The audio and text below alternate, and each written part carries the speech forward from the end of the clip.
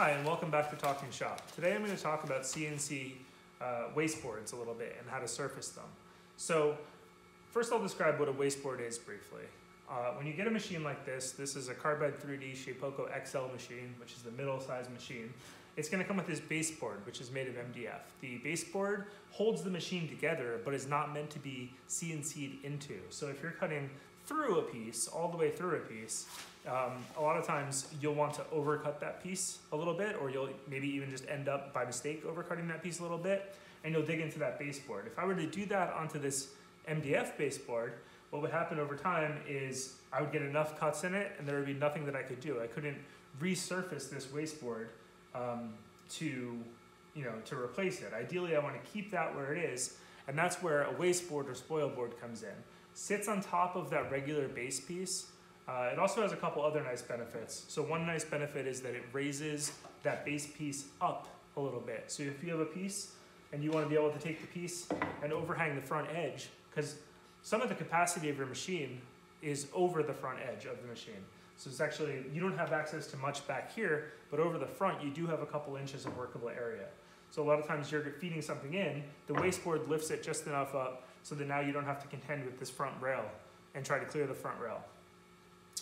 Another thing that's nice about a wasteboard, and a lot of people do with their wasteboards, is that you can actually build clamping directly into it. So with these machines, it's very common to use something like carpet tape or double-sided tape to attach your workpiece, but over time this can get really annoying because it's super tedious, and it's also will have a inconsistent height of the workpiece when you put it down.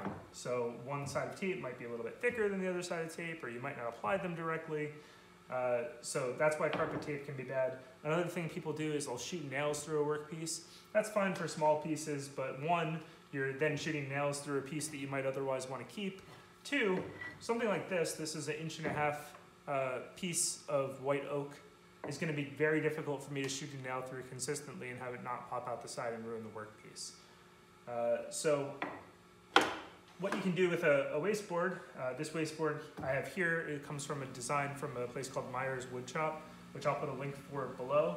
Actually has clamps built into it. I'll do a separate video on this clamping system and how it works, or you can head over to Myers. He has great videos that'll show you how this entire thing goes together. But that's not what I want to talk about today. What I want to talk about today is surfacing the wasteboard. So the reason you want to surface a wasteboard is because you want, from the machine's perspective, this entire surface to be completely level. Now you might think that that baseboard is completely level, and it probably is, but over time temperature fluctuations can have their effect on that baseboard and warp it in different ways. So you want to attach something like this, and then what you actually want to do is you want to put a large bit inside of the CNC and then run a rectangular program that can essentially go over this entire thing as if you were like surface planing it with the CNC.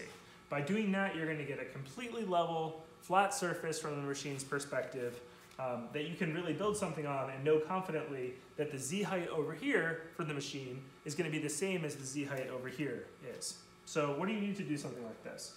First, what you need is a surfacing bit, or even just a large bit like this. This is essentially a flat bottomed bit.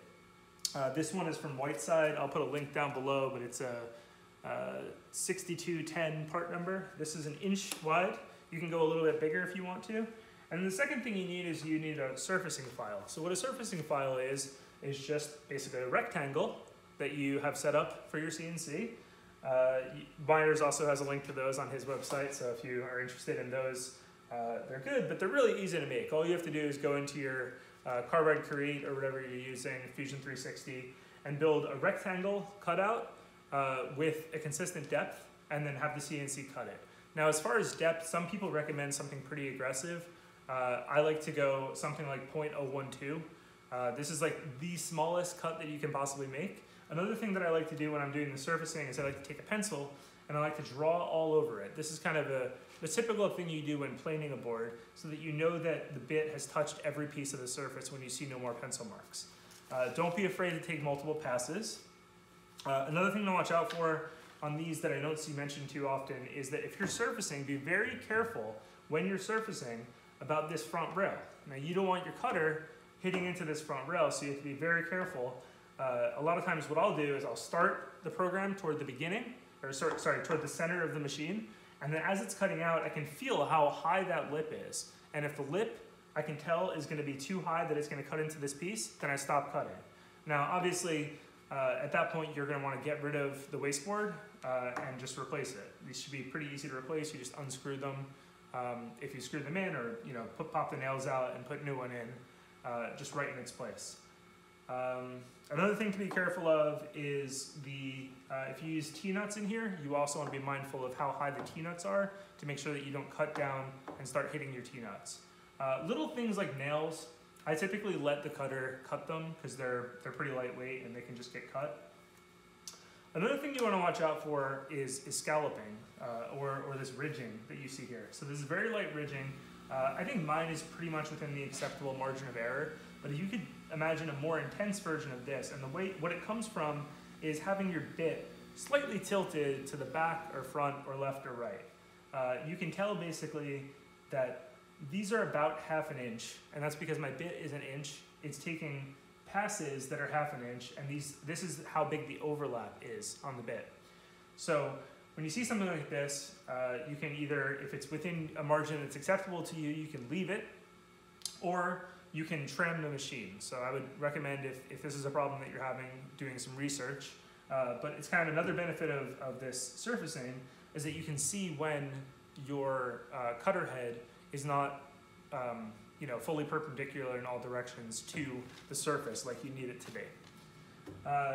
Yeah, that's pretty much it. So I hope I've given you like a decent understanding of what these wasteboards are, how to surface them, and where to get more resources as far as how to clamp things down on these CNCs. And I will see you soon. Oh, also one more thing. I'm gonna be rebranding the channel from Talking Shop to See John Make. If you follow me now, nothing should change. But if you're interested in following me on other places, then I'm also See John Make on Instagram. I hope that you can check me out. I'll be putting content there and on YouTube, kind of back and forth. So I'll see you around. Thank you.